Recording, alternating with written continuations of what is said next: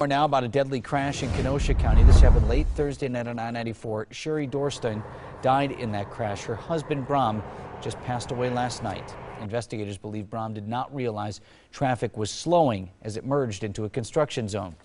Their minivan crashed into the back of a semi. So many people's lives have changed in a split second that it's hard to fathom. It still doesn't feel real. The couple has two young children, the son that is 2 years old and a daughter that is only 2 months old. Family members tell us a fund is being set up for them.